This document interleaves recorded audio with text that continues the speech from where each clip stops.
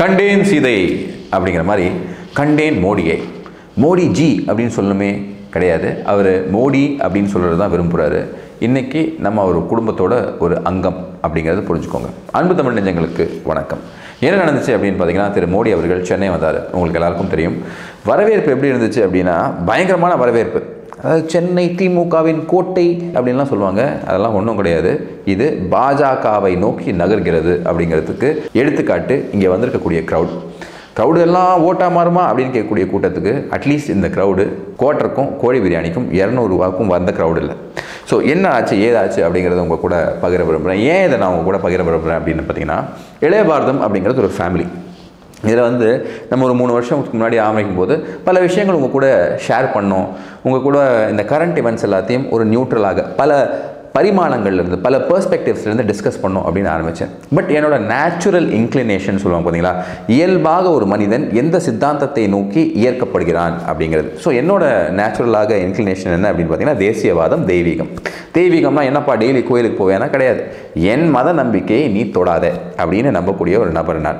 எந்த ஒரு வேலையாக இருந்தாலும் காலையில் ஆரம்பிக்கிறதுக்கு முன்னாடி, கடவுளே உனக்கு தெரியாத விஷயம் இல்லை, உடம்பையும் மனசையும் பார்த்துக்க அப்படின்னு எல்லாத்தையும் அவன்கிட்ட கொடுத்துட்டு அதுக்கப்புறமா ஜாலியாக ஒர்க்குக்கு இறங்கக்கூடிய ஒரு ஆள் நான். ஸோ அந்த மாதிரி ஒரு ஆரம்பத்தில் இந்த இளைய பாரதத்தை ஆரம்பித்து இப்போ இந்த வரைக்கும் நம்ம இன்றைக்கி வந்து பாஜகவில் நம்ம சேர்ந்துருக்கோம். அங்கே நமக்கு ஒரு வேலையை கொடுத்துருக்காங்க, ஒரு பொறுப்பை கொடுத்துருக்காங்க அப்படிங்கிறதெல்லாம் ஒரு பக்கம். பட் இருந்தாலும் இதுக்கெல்லாம் அடித்தளமாக இருக்கக்கூடியது என்னோட சப்ஸ்கிரைபர்ஸாக இருக்கக்கூடிய நீங்கள், என்னோட சொந்தங்கள், அண்ணன் தம்பி, அக்கா, அம்மா, தாய்மார்கள், இவங்கெல்லாம் வந்து பல பேர் பல இடத்துல காண்டாக்ட் பண்ணுறாங்க. பல இடத்துல நம்ம கூட வரும்போது உங்கள் கூடயெல்லாம் இதை பகிராமல் வேறு யார் கூட நான் பகிர போகிறேன். ஸோ ஜென்ரலாக எனக்கு வந்து பெருசாக ஒரு ஃபேன் கிரேஸ் எல்லாம் எதுவும் இல்லை. பல ஆட்களை பிடிக்கும், நபர்களை பிடிக்கும், தலைவர்களை பிடிக்கும், ஹிஸ்டாரிக்கல் ஃபிகர்ஸ் எல்லாம் இன்ஸ்பிரேஷனாக இருக்காங்க. பட் 2-3 ஆட்கள் நம்ம லைஃப்பில் அவங்கள சந்தித்த உடனே அந்த ஆரா நம்மளை அஃபெக்ட் பண்ணும். உதாரணத்துக்கு திரு அண்ணாமலை அவர்கள், அதே போல் திரு அமித்ஷா அவர்கள், அந்த வரிசையில் திரு மோடி அவர்கள். மோடி அவர்களை நேரில் சந்திக்கக்கூடிய வாய்ப்பு நமக்கு கிடைச்சிது. இது வந்து நான் எப்படி பார்க்குறேன் அப்படின்னு பார்த்தீங்கன்னா, ஒவ்வொரு பாஜக காரியகர்த்தாவுக்கும் ஏதாவது ஒரு காலகட்டத்தில் அது கிடைக்கும். அதுக்கப்புறம் அவங்க கூட ஒர்க் பண்ணலாம், இல்லை அந்த ஒரு வாய்ப்பை வந்து லைஃப் லாங் செரிஷ் பண்ணலாம். எது எப்படி இருந்தாலும் அந்த வாய்ப்பு வந்து கடவுள் ஒரு அருள் நமக்கு இருக்குது அப்படிங்கிறது நமக்கு தெரியுது.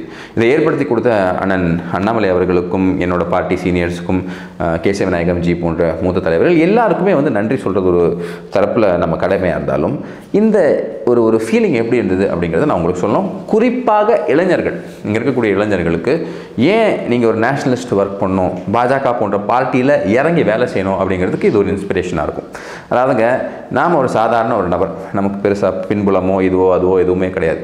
வெறும் நம்மளோட அந்த படிப்பு, நாலேஜு, கான்ஸ்டன்ட் ஒர்க்கை நம்பி நம்ம இந்த மாதிரி ஒரு ரிஸ்க் எடுத்து இந்த ஒர்க்கில் இறங்கலாம், என்ன வந்தாலும் பார்த்துக்கலாம் அப்படிங்கிற ஒரு எண்டவரை நம்ம எடுத்தோம். அப்படி இருக்கும்போது வேறு எந்த ஒரு பார்ட்டியிலையும் என்னால் ஜாயின் பண்ண முடியாது. நம்ம இயல்பாக பப்ளிக் லைஃப், பொலிட்டிக்கல் ஒர்க் அப்படின்னு பார்த்தீங்கன்னா பாஜகவில் மட்டும்தான் ஜாயின் பண்ண முடியும். காரணம் என்னென்னா, பாஜகவில் மட்டும்தான் டேலண்ட்டு, மெரிட். வேலை செய்கிறானா ஓகே, விஷயம் தெரிஞ்சிருக்கா ஓகே, டிசிப்ளின்டாக இருக்கானா ஓகே, ட்ரஸ்ட்வர்த்தியாக இருக்கானா ஓகே, அவனுக்கு உண்டான வாய்ப்பை கொடுக்கணும் அப்படின்னு என்னை போன்ற லட்சக்கணக்கான இளைஞர்கள் இணையக்கூட பார்ட்டி பாஜகவாக இருக்குது. காரணம் என்னென்னா, வெறும் இந்த ஃபேக்டர்ஸ் தான் பார்க்குறாங்க. யார் உங்கள் அப்பா, யார் நீ கோபாலபுரத்தில் பொந்துக்கிறியா, இல்லை வந்து உன்னோட அப்பா எம்எல்ஏவாக இருந்துக்கிறாரா, அந்த மாதிரிலாம் எதுவுமே இங்கே பார்க்க மாட்டாங்க. வெறும் இந்த தேசியமும் தெய்வீகத்தையும் பின்பற்றி நம் கொள்கையை பின்பற்றி நடக்கக்கூடிய ஒரு நபராயவன் அப்படிங்கிறது தான் இங்கே இருக்கக்கூடிய டெஸ்ட். ஸோ என்ன தான் மற்ற விஷயங்கள், இப்போ பல பேருக்கு எம்எல்ஏ சீட்டு, எம்பி சீட்டு ஒரு மோட்டிவேஷனாக இருந்தாலும், மோடிஜி கஷ்டப்பட்டு ஒரு பிளாட்ஃபார்மில் ஓடி டீ விற்று, அதுக்கப்புறமா ஒன்றுமே இல்லாமல் ஒரு பேக்ரவுண்ட்லேருந்து வளர்ந்து வந்து இன்றைக்கி தேசத்தோட பிரதமர் மட்டும் இல்லாமல் வேர்ல்ட்ஸ் மோஸ்ட் பாப்புலர் லீடராக இருக்கார். ஆஸ்பிரேஷனல் கிளாஸ்ன்னு சொல்லுவாங்க. ஆஸ்பிரேஷனல் கிளாஸ்னால், அதாவது நான் வாழ்க்கையில் ஏதாவது சாதிக்க வேண்டும் அப்படின்னு துடிக்கக்கூடிய அந்த இளைஞர்கள், ஏதாவது ஒன்று சாதிக்க வேணும் அப்படின்னு துடிக்கக்கூடிய அந்த middle class, lower income group, அவங்களுக்கு எல்லாருக்கும் ஒரு சோர்ஸ் ஆஃப் இன்ஸ்பிரேஷன். முடியும்டா, கஷ்டப்படு, வேலை செய் அப்படிங்கிற அளவுக்கு ஒரு இன்ஸ்பிரேஷனாக இருக்கக்கூடிய இந்த மோடிஜி இருக்கார் பார்த்தீங்களா. அந்த மோடிஜியை எப்படி நம்ம பார்க்குறோம்? ஸோ ஃபஸ்ட் டைம் அவர் அங்கே பார்க்கும்போது அந்த சாப்பர் வந்து இறங்குது. ஸோ சாப்பர் வந்து இறங்கி அவர் வந்து நடக்கும்போது உண்மையிலேங்க பல சினிமா ஸ்டார்ஸ் பார்த்துருக்கேன், பல பேரோட ஃப்ரெண்ட்ஸ், ஆல்மோஸ்ட் நிறைய எல்லா பெரிய ஆட்களும் நமக்கு ஒரு நட்பு ரீதியில் நமக்கு தெரியும்.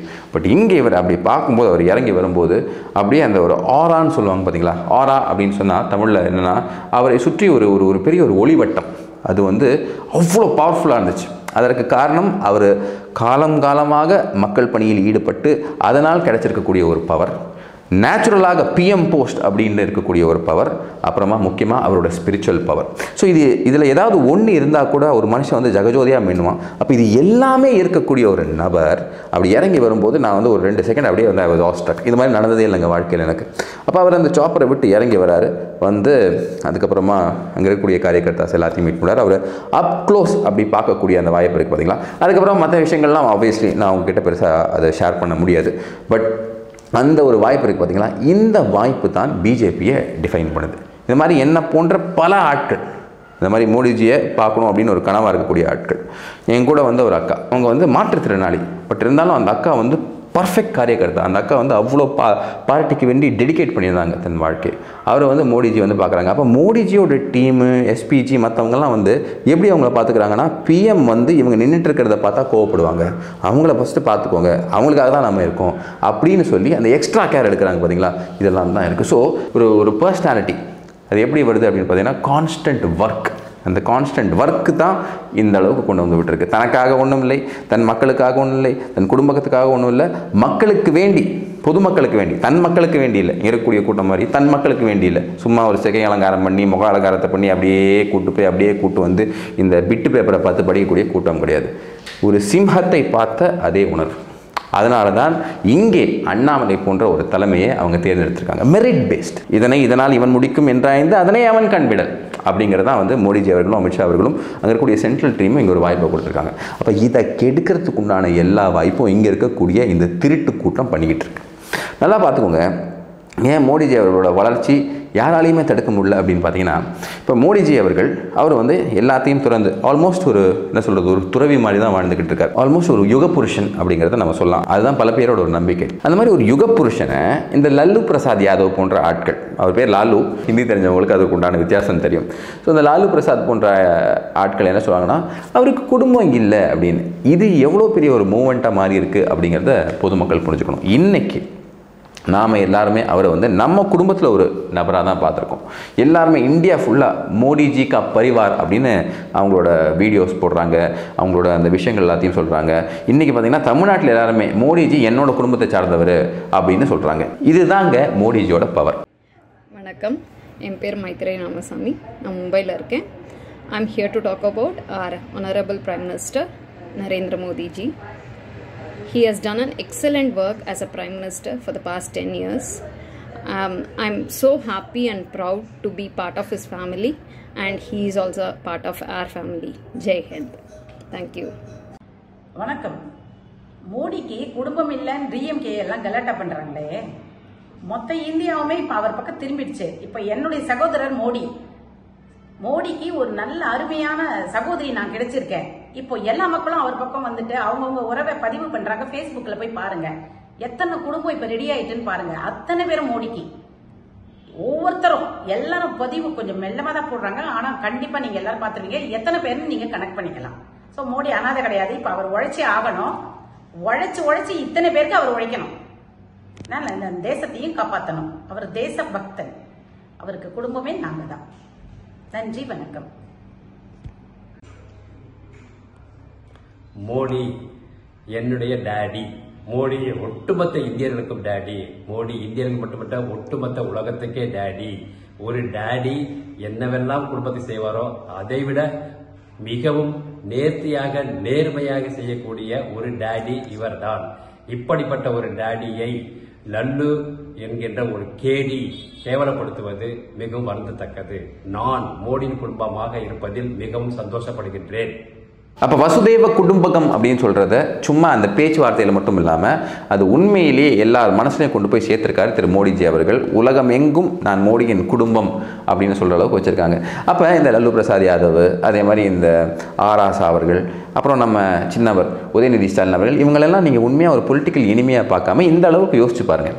இந்த மாதிரி நபர்கள் இருக்கிறதுனால நமக்கு வேலை எவ்வளோ ஈஸியாக இருக்குது. உலகத்தில் இருக்கக்கூடிய எல்லா மக்களும் சரி, இந்தியன் எலக்ட்ரேட்டும் சரி, இந்த எலெக்ஷன் வர டைமில் ஏன்பா ஒரு மனுஷன் நாட்டுக்கு வேண்டி தன் வாழ்க்கையை அர்ப்பணிச்சு 24 மணி நேரமும் ஒர்க் பண்ணிக்கிட்டு இருக்காரு. இன்றைக்கி காலையில் கேரளாவில் இருக்காரு, அதுக்கப்புறம் வெஸ்ட் பெங்கால் போகிறாரு, பீகார் போகிறாரு, அடுத்த நாள் போய்கிட்டே இருக்காரு, ட்ராவல் பண்ணிக்கிட்டே இருக்காரு, வேலையை ஃபுல்லாக செஞ்சுக்கிட்டே இருக்காரு. இதற்கு முன்னாடி ஒரு குடும்பம் இருந்துச்சு. அந்த குடும்பம் என்ன பண்ணுச்சு அப்படின்னு பார்த்தீங்கன்னா, என்டையர் ஃபேமிலியும் கொண்டு போய் ஒரு வார்ஷிப்பில் லக்ஷத்வீப் கப்பலில் அவங்க வந்து ஏதோ பர்சனல் ப்ராப்பர்ட்டி மாதிரி செலிப்ரேட் பண்ணியிருந்தாங்க. ஆனால் நம்ம பிரதமர் அது மாதிரி கிடையாது. அவர் வந்து தன் வாழ்க்கையை ஃபுல்லாக இந்த மாதிரி தேசத்துக்கு வேண்டி அர்ப்பணிக்கக்கூடிய அந்த நபரை குடும்பம் இல்லை, குட்டி இல்லைன்னு பர்சனலைஸ்ட் அட்டாக் பண்ணக்கூடிய இந்த மாதிரி ஆட்கள், அவர் நம்பக்கூடிய சனாதன தர்மத்தை பர்சனலாக அட்டாக் பண்ணக்கூடிய இந்த மாதிரி ஆட்கள், இவங்களையெல்லாம் ஓரம் கட்டணுமா இல்லை மோடிஜியை ஓரம் கட்டணுமா அப்படிங்கிறது பப்ளிக் சைக்கிளில் ரொம்ப டீப்பாக போய் எம்பெட் ஆயிருக்கு. அப்படியே அங்கேருந்து நேற்று நடந்த அந்த சம்பவம், சௌதாமணி அக்கா அவங்க வந்துட்டு ஷீ பிலாங்ஸ் டு இந்த பிஜேபியில் மீடியா மேன் பார்த்தீங்களா, அதில் வந்து ஸ்டேட் எக்ஸிக்யூட்டிவ் கமிட்டி மெம்பர் அப்படின்னு நினைக்கிறேன். ஸோ அவங்கள வந்துட்டு அரெஸ்ட் பண்ணுறாங்க. நேற்று வந்து காலைல 6:30 மணிக்கு அரெஸ்ட் பண்ணுறாங்க. காரணம் என்ன அப்படின்னா, ட்விட்டரில் அதாவது எக்ஸ் வலைதளத்தில் அவங்க ஒரு போஸ்ட் போடுறாங்க. எனக்கு தெரிஞ்ச வரைக்கும் அந்த போஸ்ட் என்ன அப்படின்னா, இந்த பெண் குழந்தைகள் வந்து தண்ணி அடிக்கிற மாதிரி ஒரு வீடியோ இருக்குது, இதுதான் திராவிட மாடலா அப்படின்னு கேட்டு போட்டிருக்காங்க. ஸோ அதுக்கு வேண்டி அவங்கள வந்து அரெஸ்ட் பண்ணுறாங்க. காலைல 6:30 மணிக்கு வந்து அரெஸ்ட் பண்ணுறாங்க. திருச்சியோட அந்த சைபர் கிரைம் வந்து அங்கே இருக்கக்கூடிய போலீஸ் வந்து இங்கே அரெஸ்ட் பண்ணுறாங்க. அரெஸ்ட் பண்ணி கூப்பிட்டு போகிறாங்க. 7-8 மணி நேரம் ட்ராவல் பண்ணிட்டு போகும்போது அதற்குள்ளே நம்ம பாஜக இருக்கவங்கலாம் ஆக்டிவேட் ஆகி அங்கே இருக்கக்கூடிய ஸ்ட்ராங்கான லீகல் டீம் பால் கனகராஜ் அவர்கள் தலைமையில் அங்கே இருக்கக்கூடிய லீகல் டீம் ப்ளஸ் மாவட்ட தலைவர் ராஜசேகரன் அவர்கள் ப்ளஸ் அங்கே இருக்கக்கூடிய மற்ற காரியகர்த்தாஸ் எல்லாருமே அங்கே போயிடுறாங்க. போயிட்டு வந்து ரிமாண்டை வந்து அப்போஸ் பண்ணுறாங்க. சௌதாமணி அவர்களை காலை அரெஸ்ட் பண்ணுறாங்க. ஈவினிங் ரிமாண்ட் கொடுக்கணும், ரிமாண்டட் டு ஜுடிஷியல் கஸ்டடி அப்படிம்பாங்க, நீதிமன்ற காவலில் கொண்டு போய் வைக்கணும் அப்படின்னு போலீஸ் தரப்பில் ஒரு கோரிக்கை வைக்கும்போது அதெல்லாம் கொடுக்க முடியாது, பெயில் கொடுத்துடலாம் அப்படின்னு சொல்லிட்டு பெயில் கொடுத்து அவங்களுக்கு அனுப்பிச்சிடுறாங்க. இதுதான் புதிய பாஜக. நீ இந்த மாதிரி பித்தலாட்டம், ஃப்ராடு, மொள்ள மாதிரித்தனம்லாம் பண்ணி எங்கள் காரியகர்த்தாஸை அரெஸ்ட் பண்ணி கொண்டு போகலான்னு நினச்சேன்னா நாங்கள் விட மாட்டோம். அதற்குண்டான ஃபுல் பேக்கிங்கும் நாம் கொடுப்போம். அதுதான் மோடிஜி அவர்கள் தலைமையில் தமிழ்நாட்டில் அண்ணாமலையின் வழிகாட்டுதல் படி நடக்கக்கூடிய பாஜக. முதல்ல மாதிரி நீங்கள் என்ன வேணாலும் உதார காட்டலாம், நாங்கள் பார்த்து சும்மா இருப்போம்லாம் நினைக்காதீங்க. நாங்கள் அதற்கு உடனுக்குடன் என்ன மெஷர்ஸ் தேவையோ அதை எடுப்போம். ஸோ நான் ஏற்கனவே சொன்ன மாதிரி இதெல்லாம் ஏன் பண்ணப்படுது அப்படின்னு பார்த்தீங்கன்னா, டிஸ்ட்ராக்ட் பண்ணணும். அங்கே ட்ரக் ப்ராப்ளம் இவ்வளோ பெருசாக போய்கிட்டு இருக்கு, அங்கே ஜாஃபர் சாதிக்க பிடிக்க துப்பு இல்லை. உடனே சொல்லுவாங்க அது என்சிபி தானே பிடிக்கணும், சென்ட்ரல் ஏஜென்சி பிடிக்கணும்னு. ஊரில் ட்ரக்கு கடத்திட்டு சுற்றிக்கிட்டு இருக்கான்.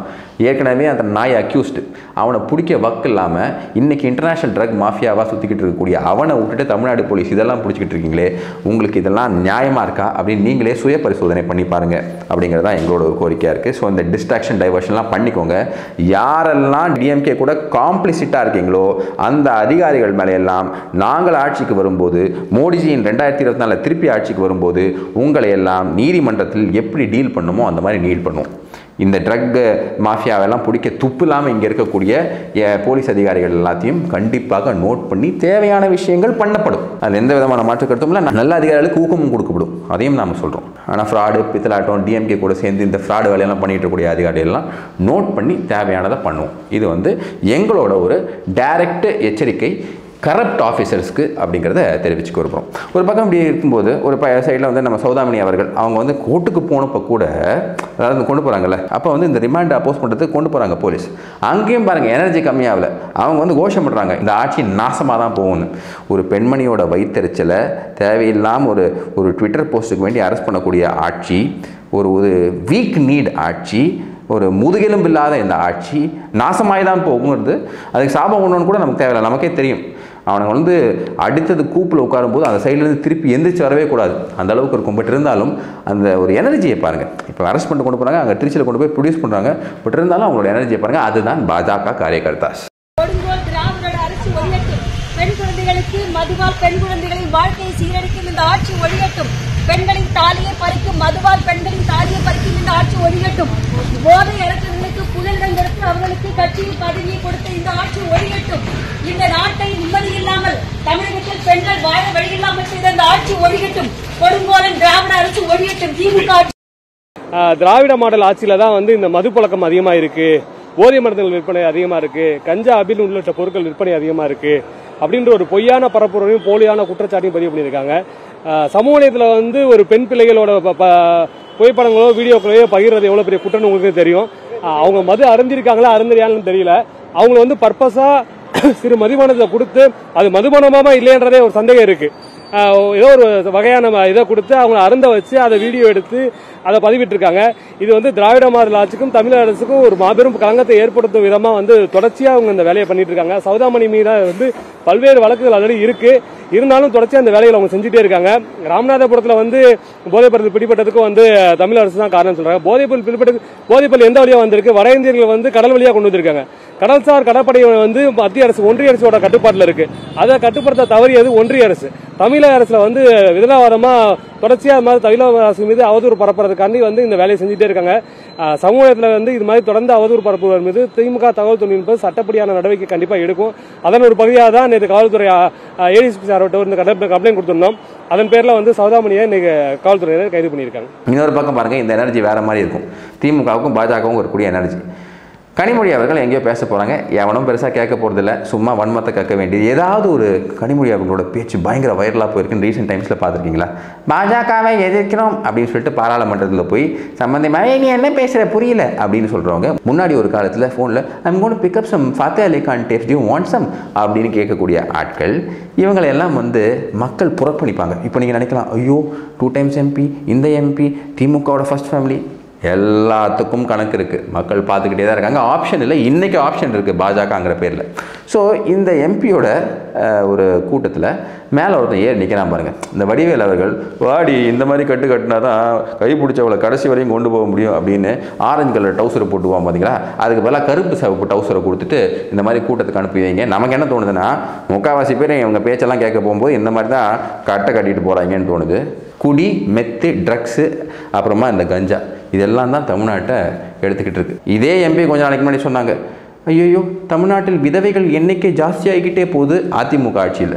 இப்போ அவன் மேலே இருந்து கீழே விழுந்தாலும் இன்னொரு விதவை ஜாஸ்தியாக இருக்கும். இதுக்கெல்லாம் பேசுறதுக்கு துப்பு இல்லை, வந்துட்டாங்க அரசியல் பண்ணுறதுக்கு.